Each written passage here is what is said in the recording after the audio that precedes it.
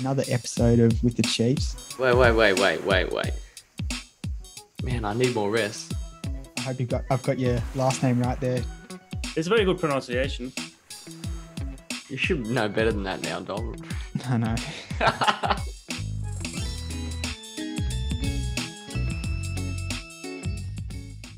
All right, welcome back to another episode of With the Chiefs. Today we're lucky to be joined for a second time by Alex Shaw. Alex is an extremely talented runner who's recently ticked off the massive milestone of running sub 230. Alex ran Gold Coast, running a time of 2:28:53. Alex, welcome back to the show. How are you, mate? Thanks for having me. Good to be here. I'm very well, thank you. Second time round, good. Friend of the show. How good. Yeah. Normally we just do a bit of a training update. I don't know. I mean, obviously there's probably not a lot of training going on, but do you want to just give people a bit of an update as to how you're feeling after the marathon and what you've been doing recently? Yeah, no problems. Not a lot of training going on at the moment. Have had 2 jogs since the marathon, yesterday and today, neither of which were, well, today was okay. Yesterday was horrible. Still feeling pretty tight and sore. It took 7 days off post last Sunday. Just didn't do anything and definitely needed it. Was probably walking downstairs backwards for the better part of that the working week, and it wasn't necessarily enjoyable, but it is hard-earned soreness. So hasn't been doing too much, mate, and I'll just be building back up over the next little while, but jogging all this week. Yeah. Do you remember it being that bad after your last marathon? I don't think it was significantly I don't worse? think it was as bad after the last one. The first one might have been this bad, I think, but pure shock. But yeah, been a long time between running that far, and I was having a chat to someone the other day and sort of said, I'll keep telling myself that sort of if you get it right and you go deep, then it should hurt a lot. So I'll continue to convince myself of that anyway. Yeah. Dom, do you remember, or more recently, you've done obviously ultra events which have induced similar sort of pain. It's that same thing though. Like if you just push that extra bit more, it takes so much out of you. Like I've done runs where I've gone pretty hard, but not quite to the well, and you pull up fine.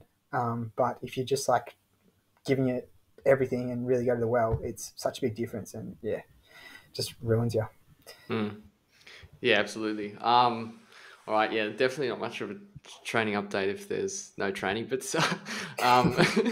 Dom, obviously you've had some activity recently. You're away at the moment. What's been happening with you?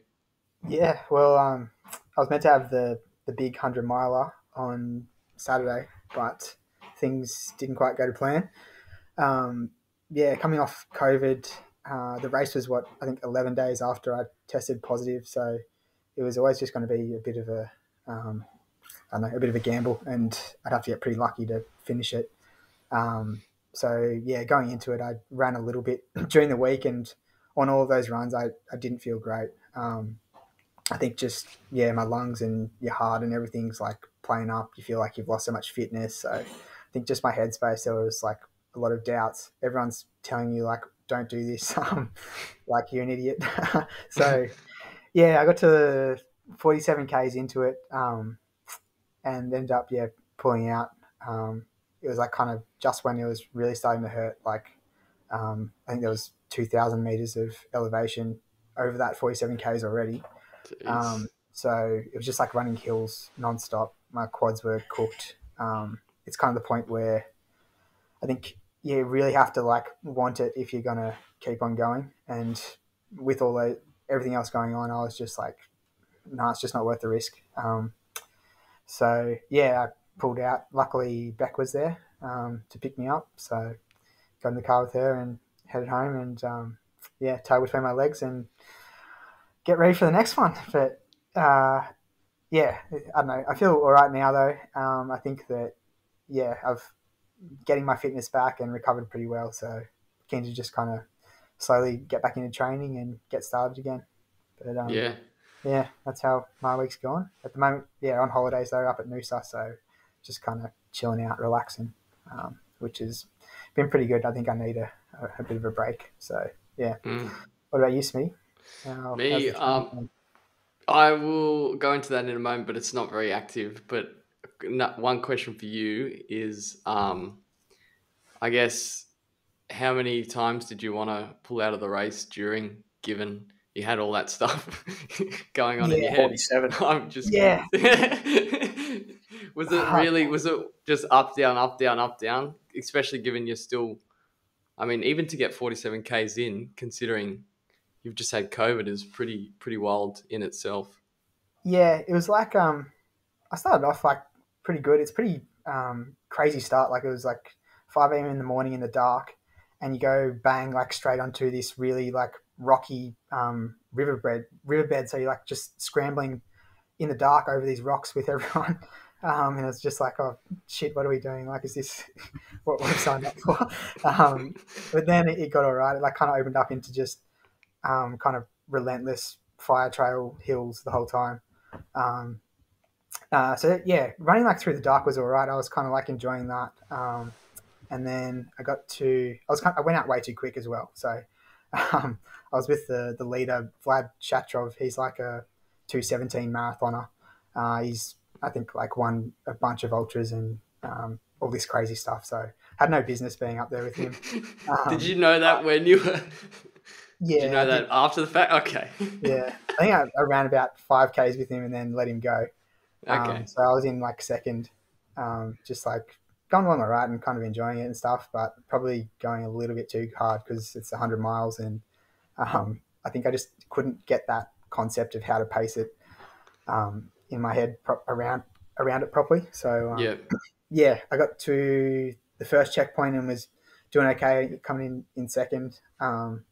Then about probably, I don't know, 25 Ks in, the guy behind me passed me and he was looking really strong. He just like had found his kind of zone and was just kind of chugging through it. Whereas like I was a bit more kind of sporadic with my pacing, like slower on the uphills and faster on the downhills and stuff like that, which I think kind of just took it out of me a little bit probably. I just was probably a bit underdone. I hadn't done enough training to run 100 miles on a hilly trail course like that.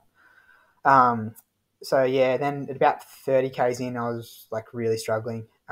Could hardly even run anymore. Was kind of just doing like a walk run sort of thing.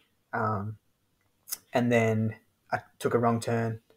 And I realized I tried to look on my phone to see if it was the right way or not. I had a suspicion that it was probably the wrong way. But my phone was like locked because I think it'd been in my bag kind of juggling around and the pin had gone through reset. A few times.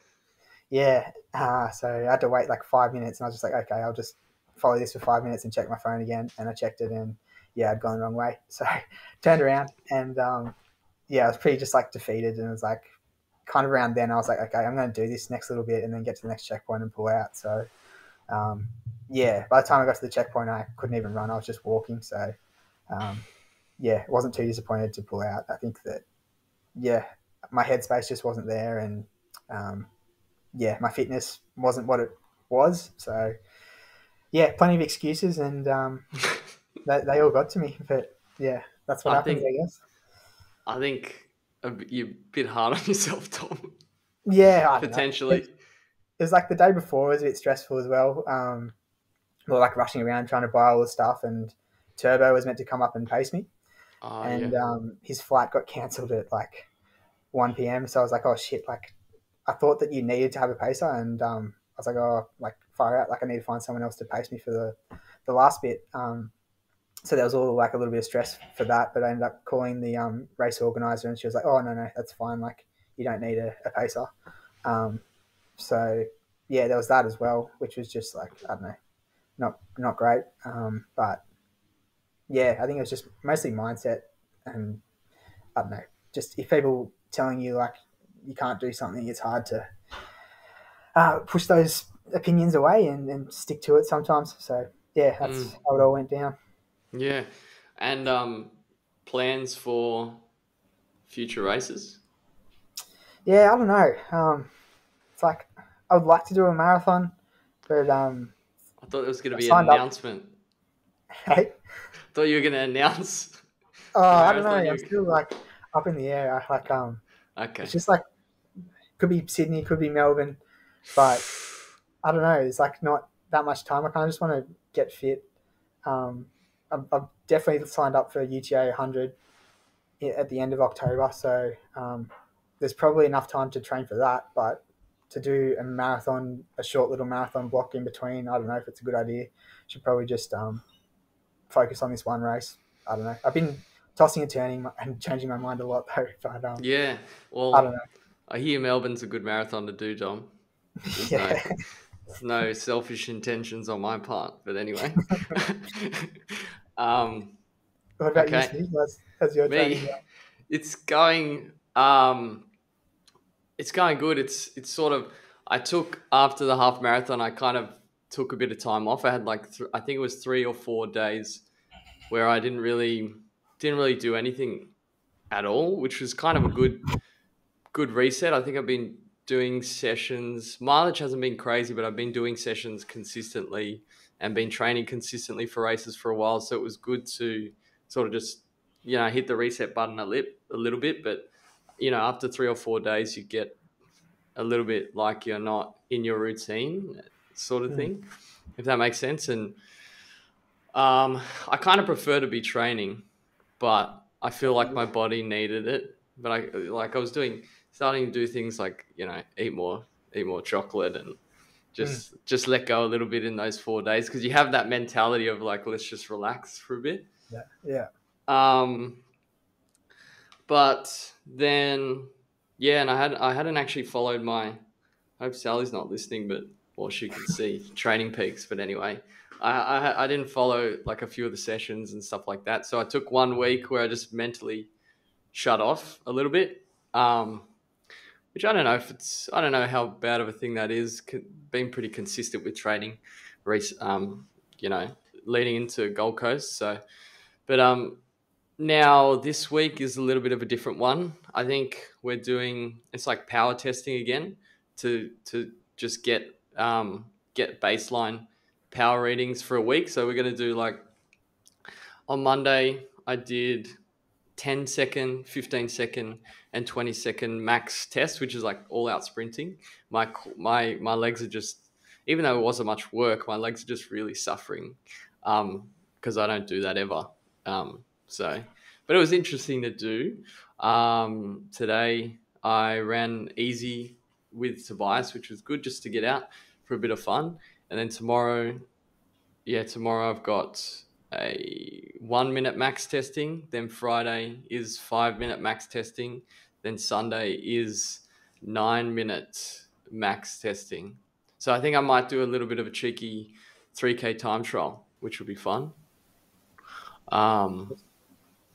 But yeah, so it's interesting to, as I said, already have a little bit of a reset, but then next week, hopefully get into the beginning of what will be a sort of marathon training.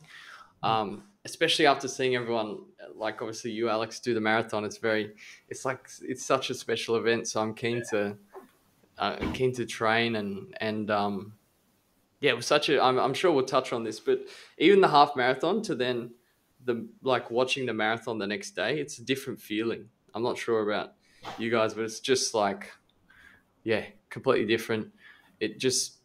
I got the sense that it means a lot more to people. I'm not sure if that's because so much more goes into training, or it's just it hurts so much more. There's a few different things. What do you reckon about that, Alex? Do you get that similar feeling with the marathon? Yeah, it's a unique event. I think that the distance. Well, firstly, just to you, I guess what you would call joggers, everyday runners. I think the distance is a huge accomplishment, and as a matter of fact, it's a huge accomplishment no matter who you are. But I think getting one done, even if it is just one for the first time, means a lot to people, and I think that contributes a lot to how those race days feel. And then I think you touched on some of the elements of preparing for and executing a marathon, which make it really special. And I was having a bit of a discussion with a couple of the Delta folk around this actually a little, last week, and that was, it was around, I guess, the concept of you have to be well prepared, you have to execute well, and you have to get lucky to have a really good marathon. All those things need to be in there. And you can't really do it without any of those elements coming together.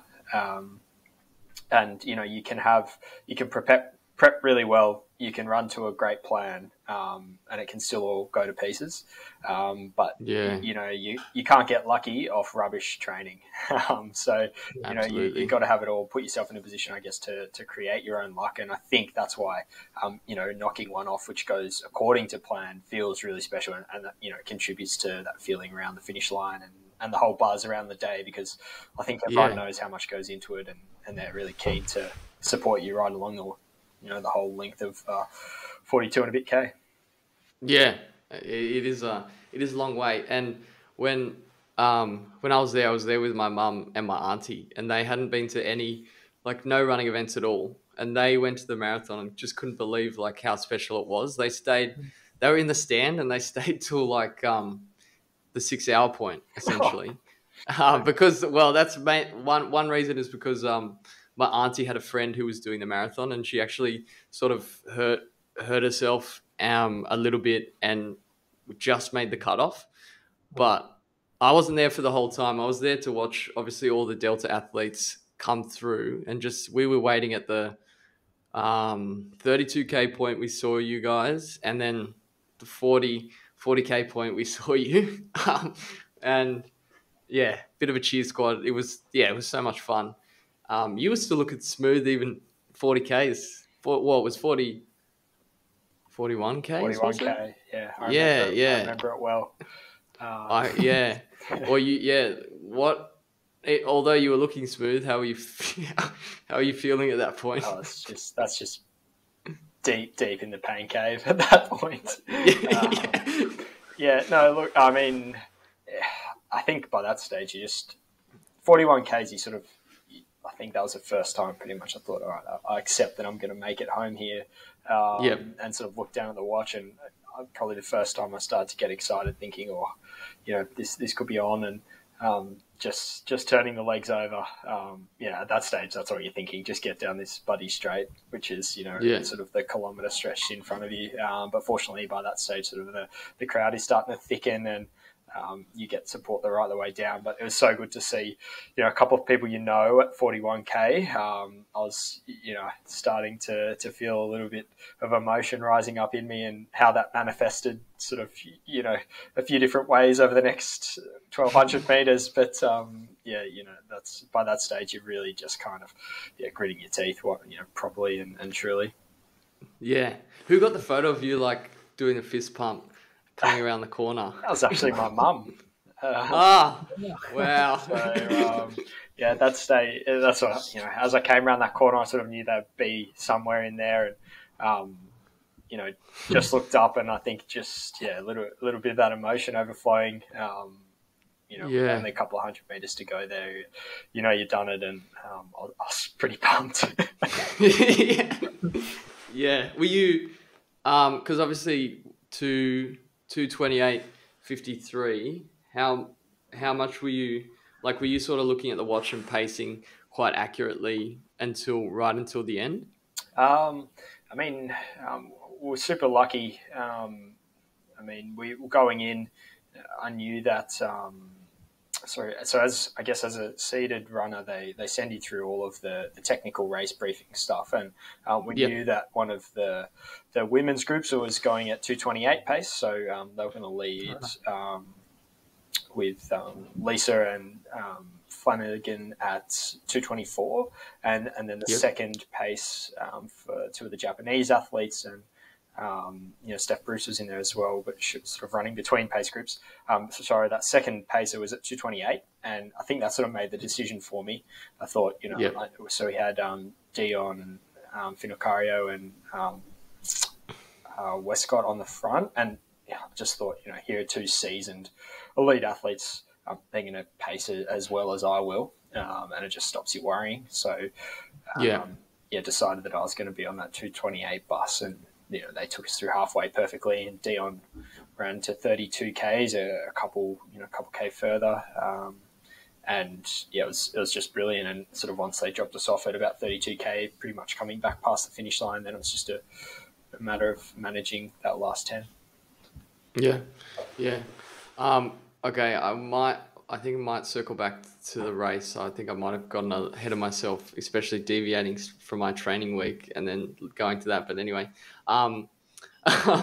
so last time we spoke to you, we talked obviously a lot about training. I guess, how did you, in terms of structure for training, how have you structured this block compared to previous training blocks for the half marathon? Because I noticed, very obviously, like speaking to some of the Delta runners, Chris and Arthur, everyone pretty much noticed how consistent the training was. So yeah, how did you sort of structure it? Yeah, I think I'm glad to hear that feedback from them, so you can thank. Well, everyone said, like, if anyone prepared well for this, it's Alex. So that's the feedback I got. I'm glad. Look, consistency was really the main theme that I wanted to have that characterize my build up to this race. So, I knew that prior to it, there was a couple of other events that I did want to pick off. So, we had the half down in Canberra. I know we were speaking about that a little bit last time I was on, and I had an absolute shocker down there. So that's. Do you want to talk about that? Or prefer not to. Yeah. Okay. No, I think that was one of those days that just I didn't feel great sort of from the day before right up until the start of the race. Like at no stage felt good, and and found out it's just one of those things. Subsequently goes wrong. Who knows whether anything was? I wasn't feeling fantastic, but sort of nothing ever really materialized. But it's just sometimes they don't go right. And I think to my point before, you got to get lucky to a certain extent, even if you have prepped pretty well. And then we had the Sydney 10. So I knew that there was a couple of things in there which I wanted to run. But then after the Sydney 10, I knew I sort of had 6 weeks. Plus your taper to really just dial in a really consistent marathon block. And so I designed those 6 weeks with a bit of extra mileage. So I was up to 150K a week, and that's the first time I'd sort of run that mileage and consistently, but I've never been up there as it was. Weeks were really simple. I mean, I can breeze through one if you like. Yeah, that'll be great. Just went, so I went Monday morning, sort of easy 30 minutes, and then I would recovery double on a Monday, but both super easy, so about 50 minutes in the evening. Then Tuesday main session, usually track session, and we might touch on what some of those are, but they varied, but sort of main marathon focus session for the week, and typically still at Gore Hill, but it did vary a little bit. Wednesday, I'd run our famous dry cleaners loop, typically morning and night, but either way, a decent double that day. Thursday, usually a longer, easy run, I guess, where you might put your sort of mid-long run. But it wasn't always maybe as long as you would characterize as that, but tended to be another single and long.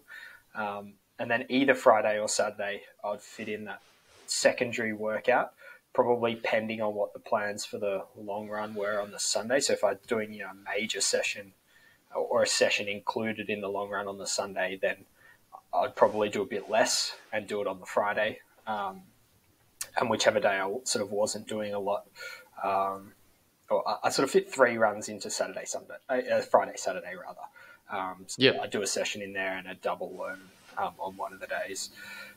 And then, Sunday long run. So tended to be 10 runs, 3 double days, sometimes 4, just depending on what you need to squeeze in, I guess, what the nature of some of the other runs were. But really basic structures and, 2 workouts and a long run. And sometimes, I guess, a long run with a workout built into it. Yeah. Going up to, because I did note down, it looks like you did about 5 or 6 weeks of 150k weeks. Yeah. Was that just because you're doing a marathon? Like, did you always plan to go up to that sort of mileage? Yeah. I knew, so prepping for this race last year, which we all know got cancelled because of COVID, I was sort of up around 130 and a bit. And I knew that I could probably push the envelope a little bit further, and particularly with another year of mileage under my belt. So decided that 150 was about the mark. And also, it's sort of, I could have sort of gone either side of that to a certain extent, but it sort of seemed to be what turned out with with that week that I chatted to you about, around about where that sort of week fell. And because it fell around that, I thought 150, all right, it's a good thing, it's a good number to target. And so, plan to get about there, and whatever that number was, just plan to stick there for, like you say, 5 or 6 weeks in the build up. Yeah. One question I had is more, even personally, when I'm going to head into this sort of marathon training, obviously you've got a full on sort of schedule, and you're doing doubles and running 150k weeks. Like, I find that it's difficult for me to get out for the second one, especially with the wear and tear of the day starting to kick in. Do you have any tips on on getting through that, especially because in your work as well, it's not like you work standard hours, I would imagine. So how'd you get through that? Yeah. Look, work, it does get in the way. And that's why I try and do the bulk of my stuff in the morning. But I don't know how many people this will help, but I just gave myself no choice. Sometimes I took my stuff to work. That did help. If I knew what sort of day I'd be having, or I knew that I was going to be working sort of late because there was a lot on my plate, sometimes taking your stuff to work, and then you can go and get your run in at 5 o'clock. You double, go for 40 minutes, maybe it's an hour and a bit with the shower on each side, whatever you needed to do. And you can go back to work and still be at the office. And people are pretty accepting these days of, the fact that other people are off doing other things. And lucky enough that my girlfriend doesn't seem to mind too much, and we don't have any kids or anything to worry about. So it's nice to be able to go and do that. But on the days when you get back and towards, or particularly in those 150k weeks, like you say, it was cold, it was dark, it was pissing rain again for the entire time. Getting back when it's sort of a handful of degrees and going out in the wet did suck at times. But most of the time, I think you just, you get 200 meters into it and you're sort of enjoying yourself. It's just literally about getting out the door. So I just tried not to think about it. Try and make the turnaround at home as quick as possible, sort of in the door, say hello to Georgie, say, sorry, I'm going again, and just let's get out in the cold. What I would say, though, is also maybe the most practical thing I could say is get some decent gear. Honestly, putting on a decent pair of gloves and I have this North Face hat, which is like polar fleece with a cap, and it's not a beanie, so it doesn't get ridiculously hot when you're running, but it just keeps your head a bit warmer. So between that, throwing some gloves on, sometimes a decent jacket if it's raining, it's just not quite, doesn't suck as much just to walk out the door. Sort of gets you into the run, and then from there you can manage it. Yeah, that's good. What do you reckon, Dom? How do you battle? Well, because you went through a phase of doing quite a lot of doubles, and you do quite a bit of training in the afternoon as well. So I just find, you just got to get it done. That's my answer. Yeah, definitely. But how do you find that, Dom? I don't know. Sometimes like running the commute is good. Like Alex was saying, just don't leave yourself an option. You have to get home. So unless you're going to get like an Uber or something, which you would, I don't know, you'd have to have a serious think about getting an Uber if you're going to. So you just don't have an option. Yeah. I find that's a good way to do it. But I think just you got to have that mentality that you're going to get it done. Yeah. And I think what Alex mentioned is I had this battle on Sunday when it was pouring. I actually did get out, and it kind of haunts you, I find, Like it's yeah, you choose the comfortable way, and then like it's great, and then you're just thinking about it for the next day or so. So it's almost like, but you are right, Alex. When you get out the door, even if it's miserable, you start to enjoy it. Yeah. But it's hard to convince yourself when you're sort of cold Yeah, and can put a jumper on. Yeah. But 100%.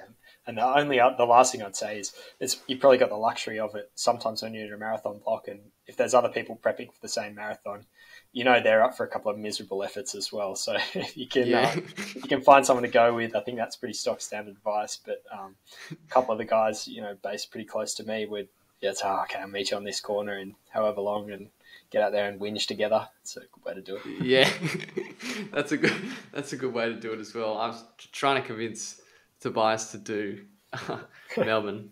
He doesn't come around. I actually mentioned it like literally straight after the race. I was chatting to him. I was like, "Do you want to do Melbourne?" He's like, "Mate, I just finished a marathon." He didn't say that, but he gave me that look. But anyway,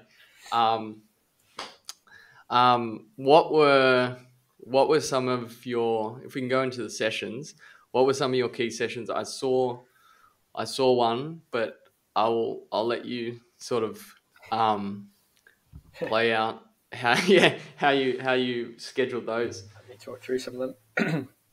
I'm trying to decide. I'll go back and have a look at some of this stuff, mate. I guess I'll try and decide whether or not the key ones are better, or building into the key ones. So I guess the main one I did, which was the biggest session, and I did this prior to last year as well, was 5x5K off a 1K float.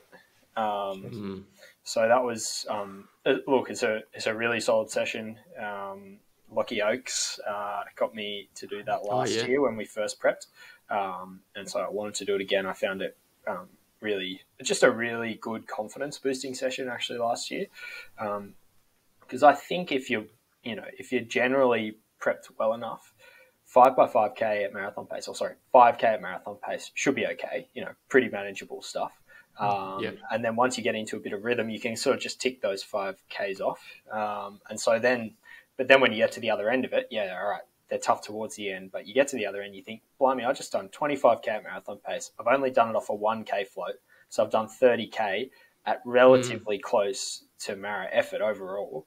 A bit of a warm up, bit of a cool down. So, both the times I've done it's been 36K, and you go, that was that was all right. It's not a marathon, but it just gives you some confidence. The one that I did this year probably wasn't ideal, actually. So I was out a long weekend. I was out with some friends towards Tamworth and staying at their place and sort of thinking, where am I going to run this thing? And anyway, this friend of mine, Till, kindly took us out to some pretty quiet roads and just sort of mapped out a 2.5K out and back. But it was uphill and into the wind on the way out. And so I got off the back of the session, and the out parts were probably a bit too hard, and I was working too hard. And then on the way back, I was probably getting too much assistance. So it wasn't the exact session I would have liked it to be, but nevertheless, it's good quality work. Aside from that, I think the key sessions probably are some of those just big tempo efforts and various other things which you can sometimes work into long runs. Sometimes you do them standalone.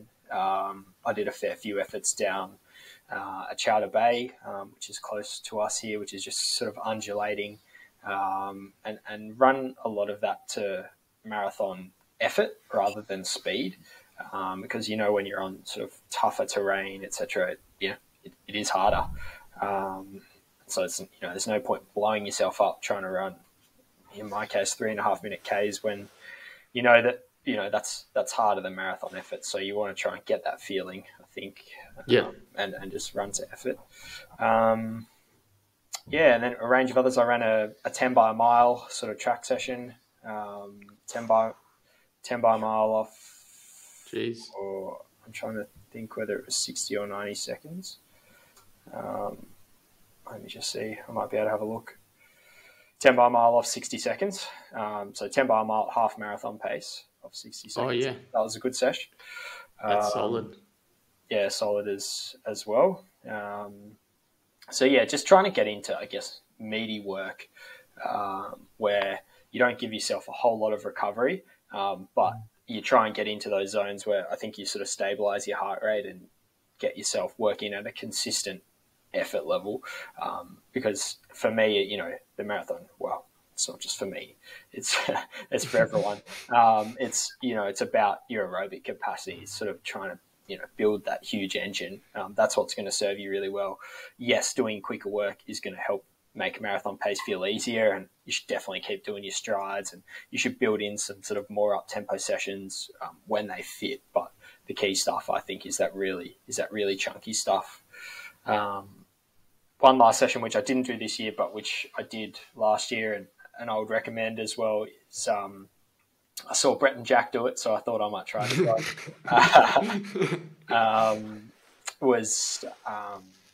So 20K, 10 by sort of K on, K float, or not a float, almost K on, K off, if you like, just either side of marathon pace. So going like dipping under and then coming over. So I guess it's like on and then a bit of a float, and then you pretty much average out at marathon pace. So maybe you do, you know, if I use 3.5 as an example, you go 3:20s for a K, 3:40s, 20s, 40s, and you just run that 20K straight through.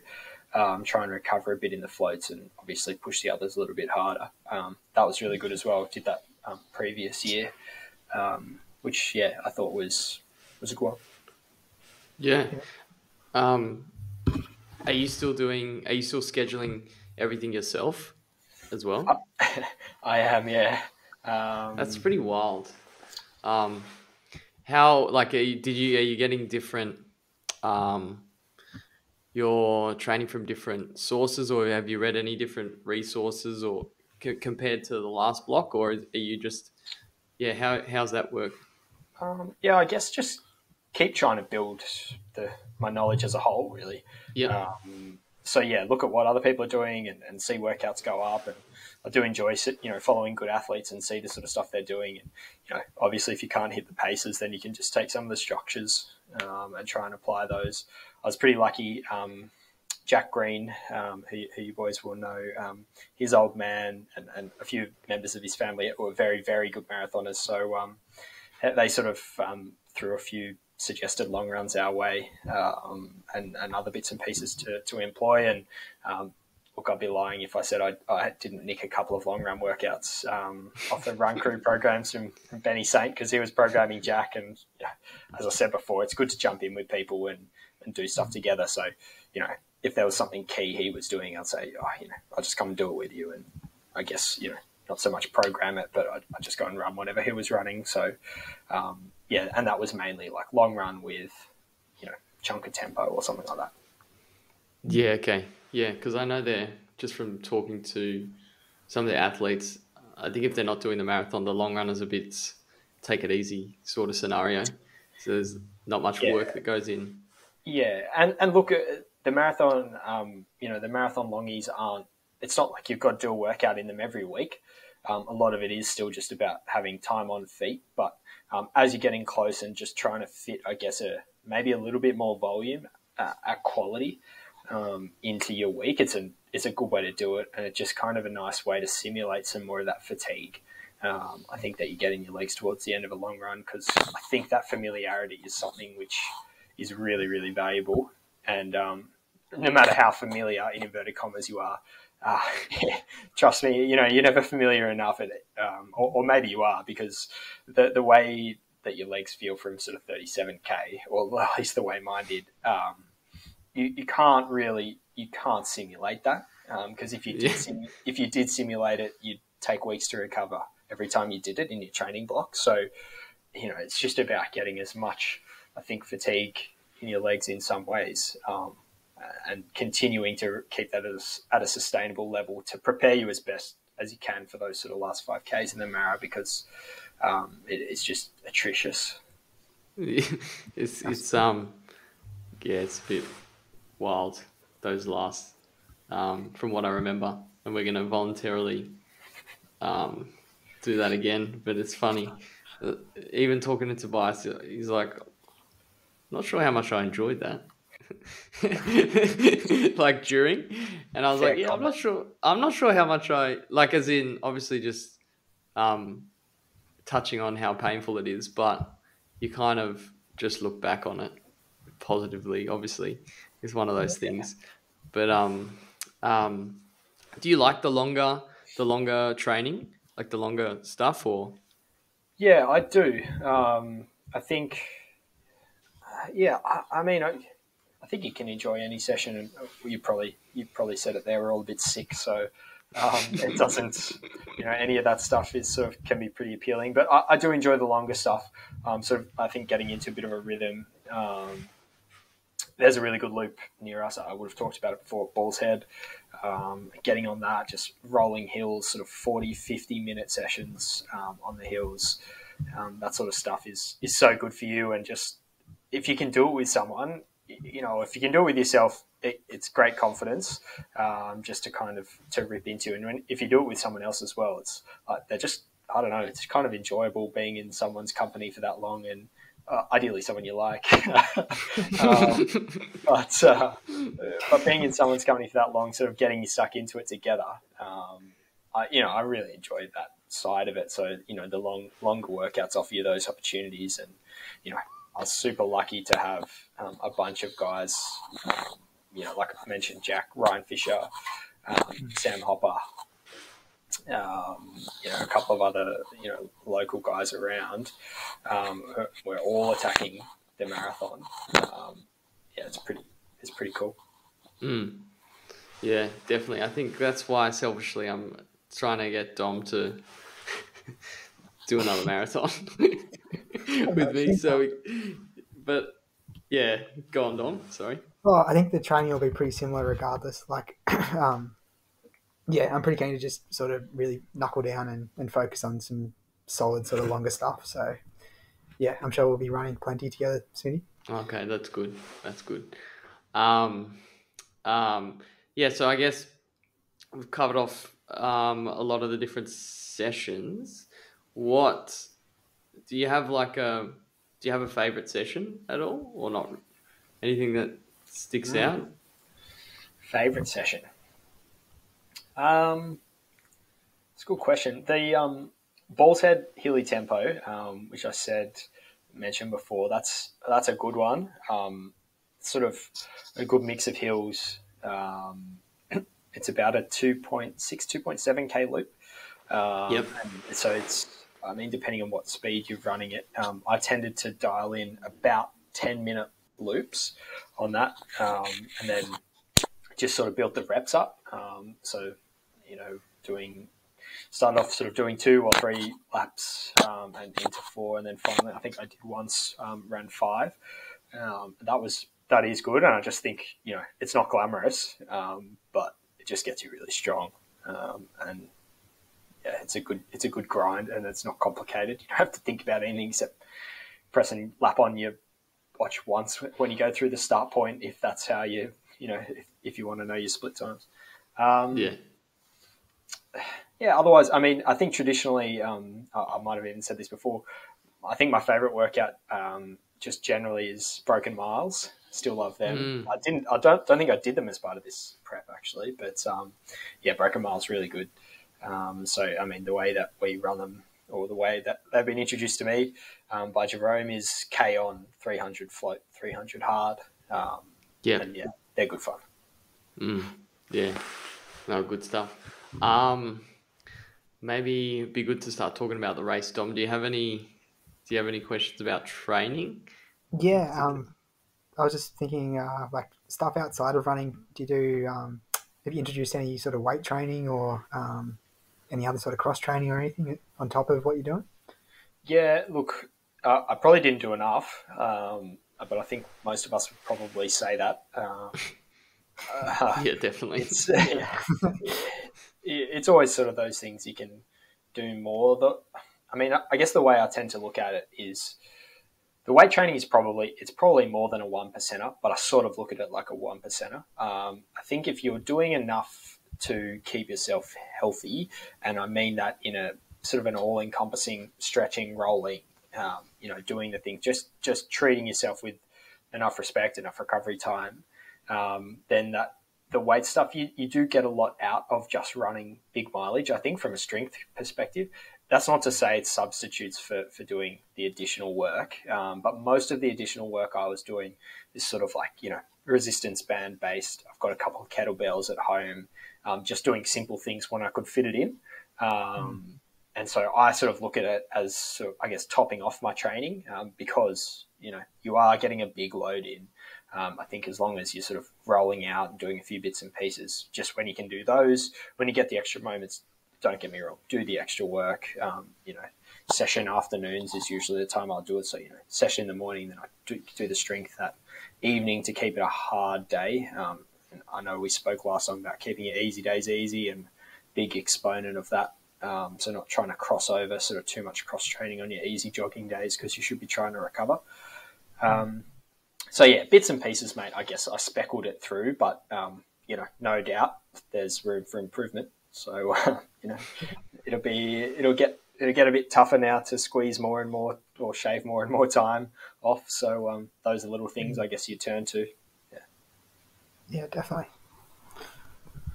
Smitty, where were you talking about the race? Then I did have a thought. I actually did have a thought before we get into the race, which was, how much did the goal of running sub 230 play into training and into your mind? Do you think about that a lot, or?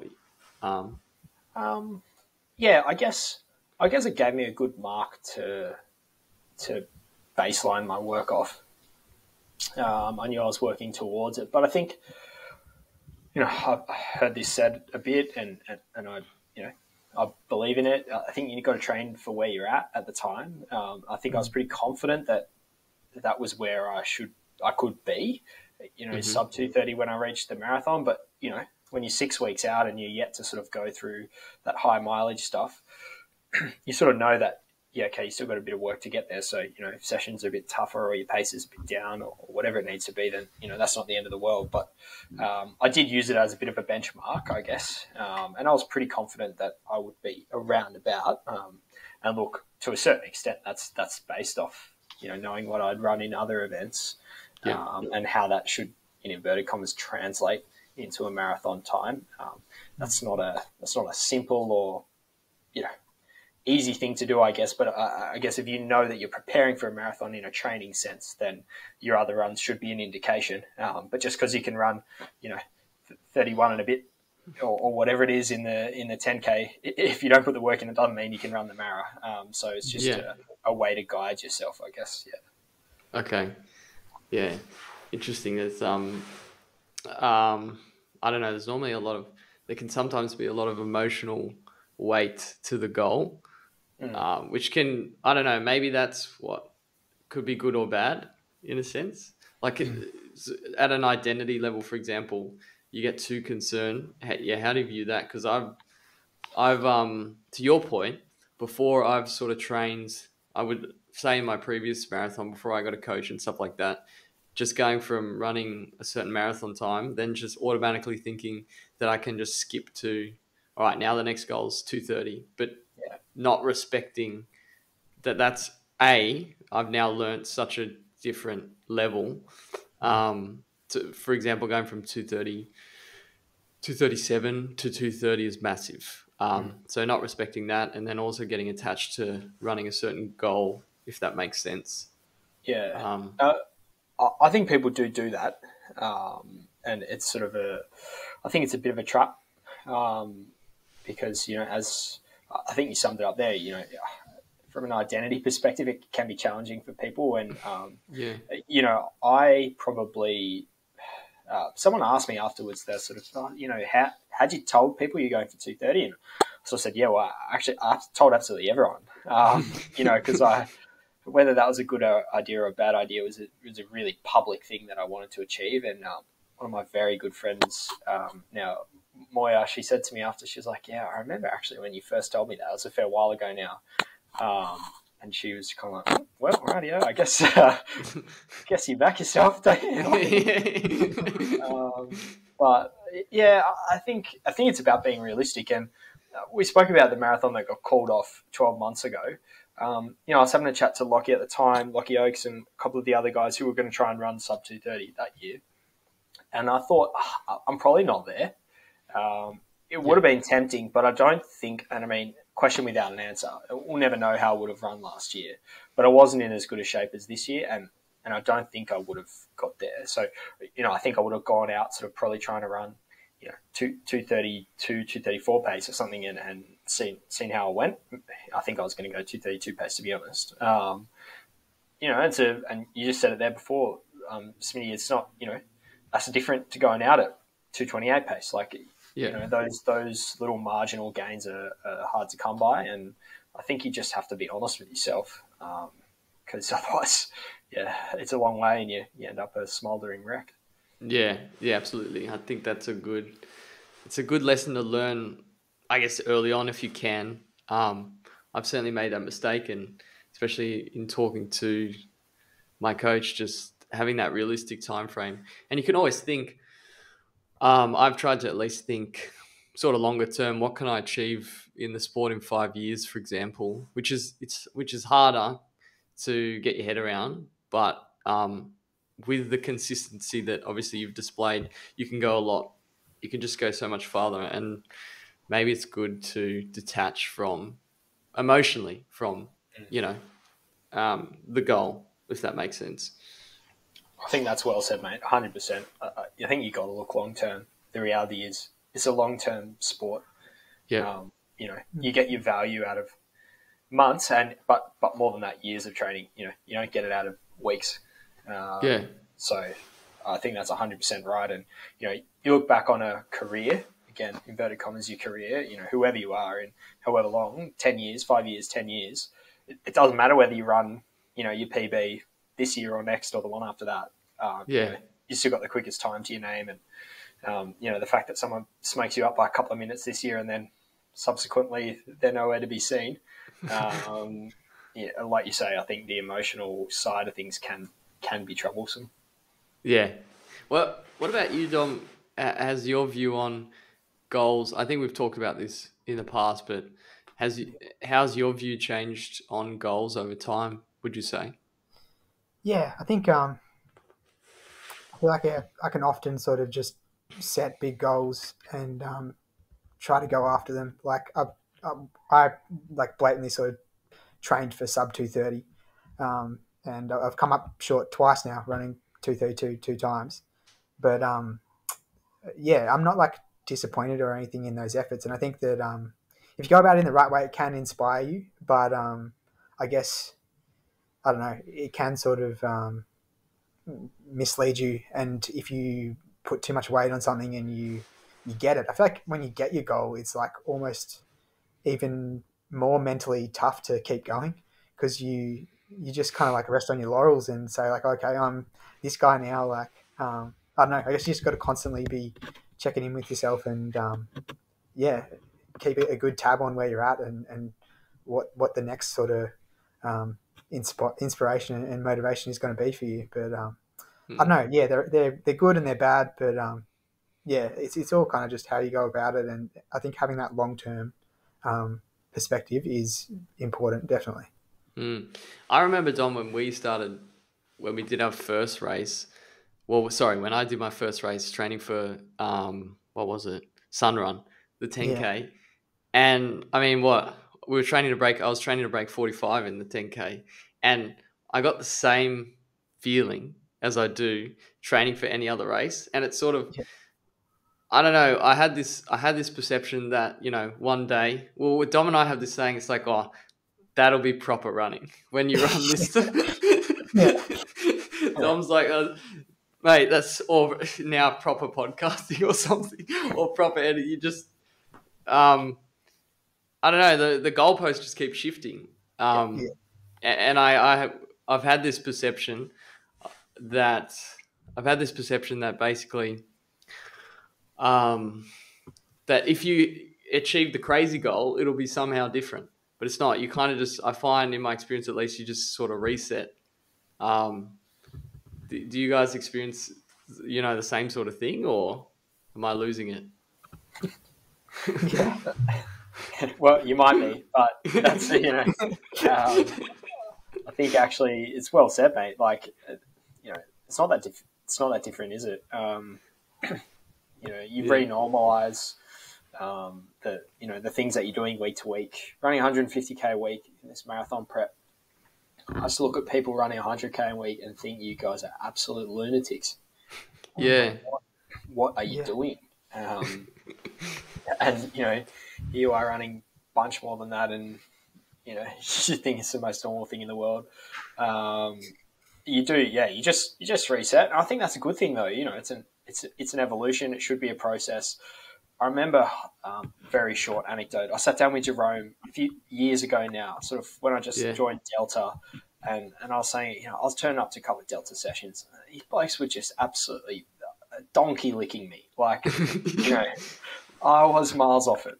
And sort of, I'd been there a few months, and we sat down for a coffee or whatever, and I think I was targeting, I don't know, whatever it was, 75 or something for the half. I just run sub 80, and speaking about how amazing it would be to run 72 for the half, and if I could run sub 240 in a marathon, I think I could die happy. And then all of a sudden, 12 months later, and you're like, hang on a second. So yeah, definitely shifts, and I think if you maintain a healthy perspective on them, and I think it was sort of hidden between the lines of something you said before, Luke.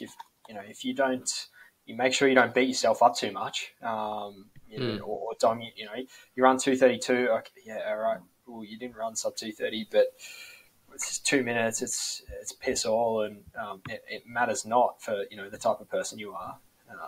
That's the most critical thing if you can maintain perspective across all of that.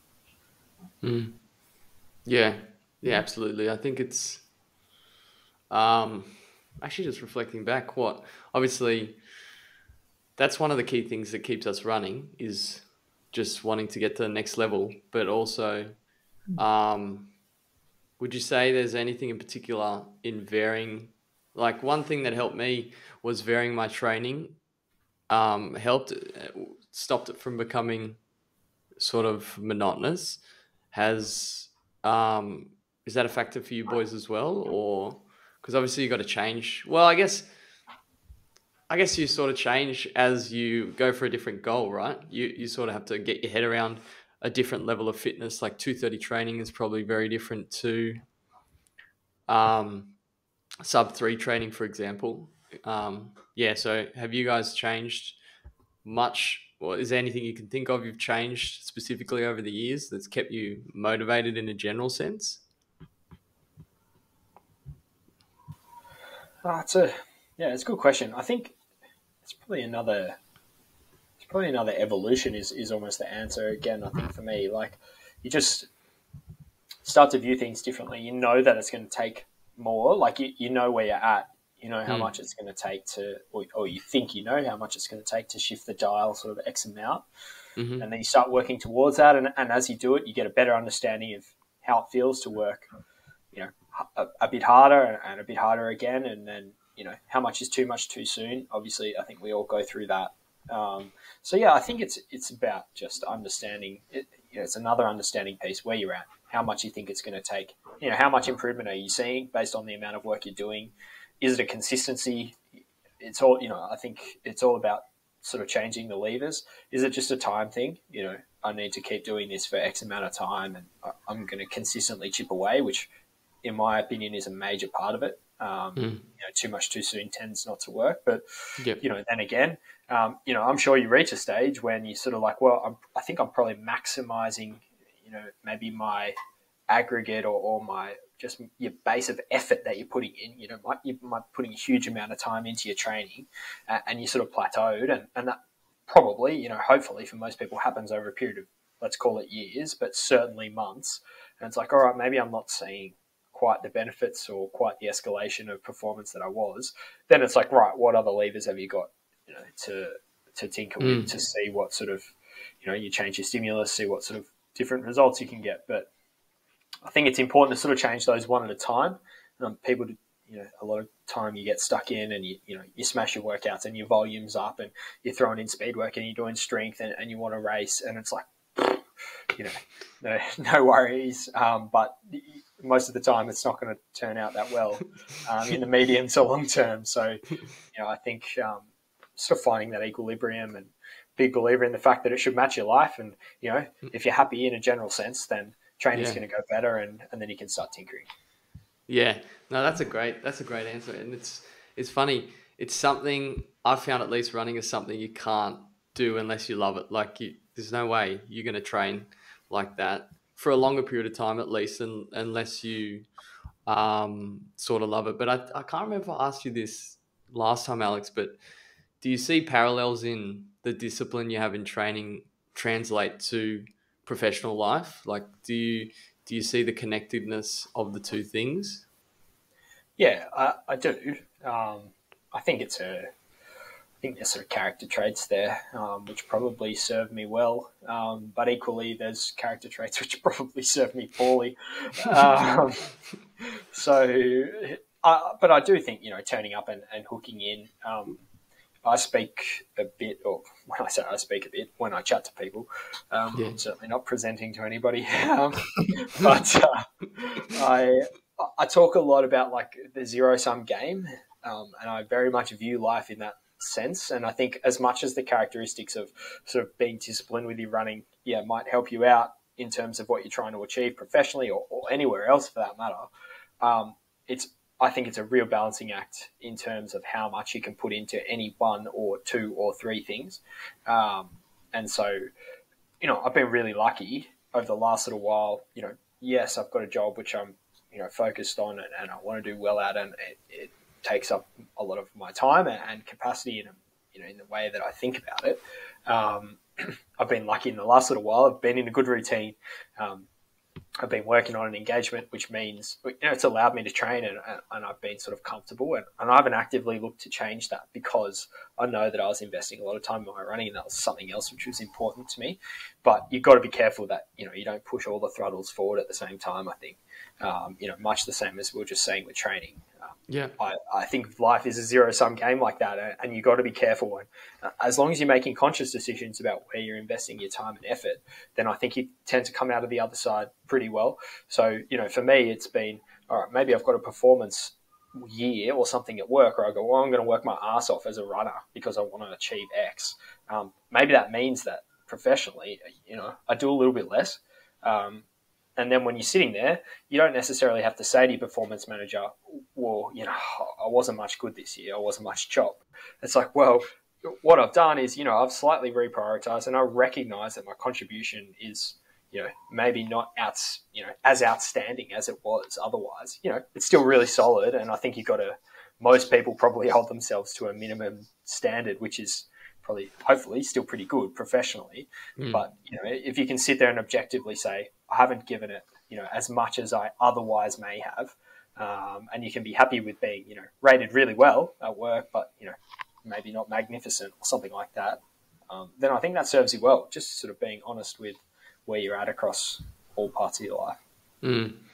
Yeah, absolutely. Well, the balancing act is a pretty difficult, it's a pretty difficult thing to get right, I find, especially once you start running, and then especially if you're doubling. So it's there's no easy answer for, like, it's not a standard answer. I guess it's different for everyone. But yeah, okay. Well, moving on to the race. The actual so I'm race. lucky for the listeners. This is going for just as long as everything else.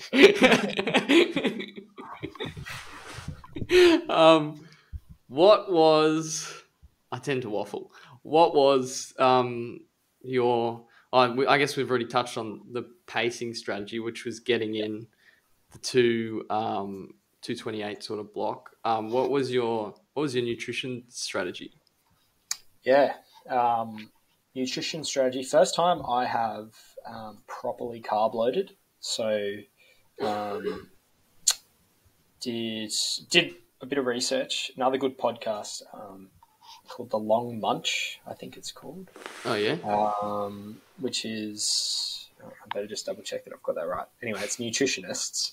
Yeah. It's like Alan McCubbin and... what's the girl's name? I forget her name, but I should remember because she's very good. She is very good, yeah. Is it-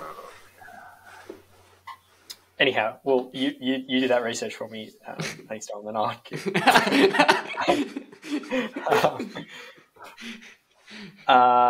I took their carb loading protocol, and look, I think it's fairly standard carb loading protocol, but that was just where I first heard it, which was 10 grams of carbs per kilogram of body mass per 24 hours. And I did that over a 48-hour loading period. So was looking to get sort of high 60s weight. So I was looking to get towards 700 grams of carbs in both of those days.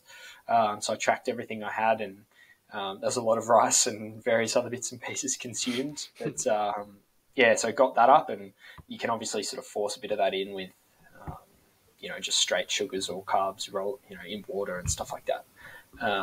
You drink mixes, etc. And good tip that I got was actually just buying basically like straight sugar, so dextrose or something like that, and you can just tip it in your water. So I did a bit of that. And then out on course, I had 4 drinks, which were placed at 10K, 20K, 30K, and 35K. And I missed the first 2 because I wasn't looking carefully enough, or I didn't know exactly where they were going to be, despite the fact that I did. I was half a table out, so but that was okay. I gave myself a bit of wiggle room, so I had 4 drinks and I had 4 gels on me as well. Okay. So I think another part of that carb protocol was sort of you max out at about absorbing 60 grams of carbs per hour. So over the 2.5 hours, being fully carbed already. Over those previous 2 days, a few carbs in the morning just to top up sort of your glycogen stores in your liver, which can hold it as well. So you restock that and then head into your race. And if you're maximizing if you've got at least 60 carbs in your gut, then you're going to be absorbing as much as you can. So, and how are your sort of energy levels throughout the race, in terms of the ups and downs that we talk about? How did you go in a general sense, in terms of your fueling? Yeah, fueling went well, mate. I was really pleased with it. Didn't suffer too much from a fueling perspective. I mean, the way so no issues there. I don't think. Guts were fine. Didn't have to go to the loo. And certainly you always see, unfortunately, there's a bit of carnage out there. There always is. They'll remain nameless, but good on them for staying out on the course. So all went fine. I mean, my fatigue was all muscular, sort of leg-based, load-based fatigue rather than the fueling stuff. Yeah. Okay. Well, that's good. So no dramas then. No, mate, touch wood. I hope it stays that way because, it is a little bit luck of the draw. Some days go better than others, but I think some people seem to just have the absolute horrors with their guts. So hopefully it can sort of stick the way it is at the moment, Yeah. Did you practice taking on gels and drinks and stuff like that in the prep, or was it more just see how we go?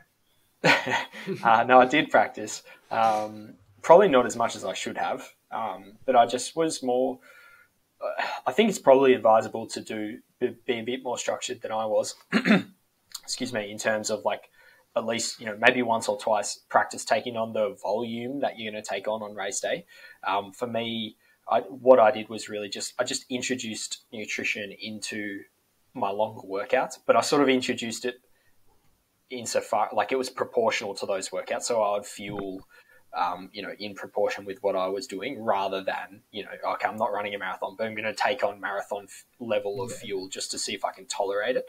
I think, rightly or wrongly, having done a couple in the past and not having suffered too much from a fueling perspective, I was sort of happy, or at least I was confident in whether or not that was misplaced, that I wouldn't the load of it wouldn't be an issue. It's just more whether, you're used to taking it on. So look, touch wood, it panned out. But I think I would probably advise people if they've never run a marathon or and it's their first one, to have a few goes at least, taking on quite a lot, just to see sort of maybe where your tolerance ceiling is, I guess. Yeah. Yeah, absolutely. What was the? Oh, gee, I can't remember. What was the shoe choice for the race? Vaporfly Next Percent 2s. Yeah. Okay, was there much thought that went into that, or much? Did you try any Um, different super shoes before? Yeah, so I've recently been running in the Metaspeed Skies, Yep. which I really enjoy, actually. They're a really good shoe. They run at least half a size small, so they're probably a touch small for me, and so I just train in them and I won't race in them. But no, I mean, I've only got those two pairs of super shoes and Next Percent 2s. Oh, that's a lie. I've still got my 4% actually, but they were never getting a run out. They might actually be on the op shop shortly, so look out for those. No, yeah, it was a pretty simple decision, and I've really enjoyed the Next Percent. So yet to put my feet in a pair of Alphas. Yeah, interesting. Any reason? No, I guess just haven't needed them, and Yep. have run in the Next Percents. They've served me well, so I haven't sought them out, and as you know, they're pretty dear, so Yeah. I haven't felt the for need sure. just yet. Yeah. Yeah, no, that's fair. So, what's next? Have you given much thought, like sort of what you want to do in terms of racing and training? Yeah, I mean, trying to just slowly get back into it over the next month or so, probably build the workouts back up, and then decide what I want to pick off medium to long term, I guess. But I'll run the City to Surf if all things going according to plan. So I got my entry approved just before the Goldie, so I put it in just before the Gold Coast in case I wanted to back out after as well. I haven't actually bought my entry, but so the seating's been approved, which is good. And yeah, I think I'll do that, and just see what happens after that. There's some discussion of going down to Melbourne as well, but I won't be going for the Mara if I am there. So my turn to give you a shout out on course if I am down there. But I've got I think at this stage I might have a clash of plans. Got a good friend's 30th, so it could be a negotiation. Okay, no, that's fair enough. Before I ask the last question, Dom, do you want to?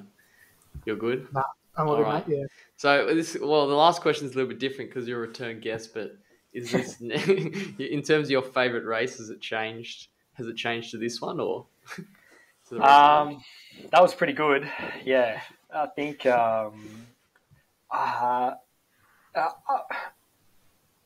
it's a silly answer, or I guess it's a getting I have splinters in my ass for sitting on the fence, but like there's I think each race is good in its own right. I really enjoyed Melbourne actually. Yeah. I really enjoyed the whole setup. Gold Coast bit different, probably a little more. They looked after me pretty well up there. I have to say it was good. That was kind of the first time I'd probably done like a seated type setup, and it was good. There's definitely upside to that. So yeah, look, I really enjoyed it. I think the thing I enjoyed about Melbourne, it felt like cause Goldie is just out and back. There's like, I don't know, there's just something about a bit more of a loop. I think it's just like a natural runner thing to enjoy a loop a bit more than out and back. Yeah. But I did enjoy it. That's it. I don't think anything will. You'd be hard pressed to match my New York experience with any Australian race. So yeah. Just all in good time, I guess. But no, certainly add it to the list, mate. It's up there now. Okay. For sure. All right, we'll add it to the list. Well, well, thank you. Thanks for joining. Thanks for being generous with your time. And again, congratulations on breaking 2:30. And we'll see you soon, and hopefully we'll see you racing soon. But I guess take some time to chill out. I don't know. Thank you very much. The last week's been good to me. It's nice to hang out with friends and sleep in a little bit. And look, congrats to you as well, mate. I know you had a cracking half. Thank you. You should be stoked with that as well. It's a great run. And Dom, look, mate, the trying to attempt something like that off the back of COVID, 100-mile off the back of COVID. I'm with your mates who are sledging you. I've heard smarter ideas, I reckon. So, Oh dear. But very much look forward to seeing you back on the horse, mate. It'll, I think every time we toe the line together, it's a pretty close run thing. So excited about whenever that next happens again. Definitely. Yeah. Thanks We'll so be much after. for coming, mate. Yeah, thanks, Alex. It'll be after you join me in Melbourne, Dom. Okay. Bye.